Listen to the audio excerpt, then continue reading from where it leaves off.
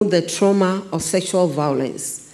And you know, rape is such a serious matter because the victim has not physical ways, but has also been violated in emotional ways, been violated in spiritual ways, has been violated in many more ways than physical. Now, as if all of this is not enough, the person gets to the police station, or sometimes there are none close by, and yet she's supposed to be examined within a certain time frame. How does this happen?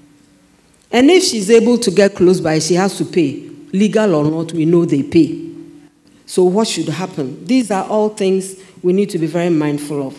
So if we are going to raise the status of DOVVVSU to a directorate, it won't end there, because that's easy to do. You must offer training. You must offer support. You must make that center close to the person. And you must, more than anything, you must also raise the level of public education for people to understand why this is not acceptable, and to make good examples as deterrents. These must all go hand in hand. Otherwise, we can do nice research about how many people and how, you know, so to what end? All this research shows that there's work to be done, and we need to do them.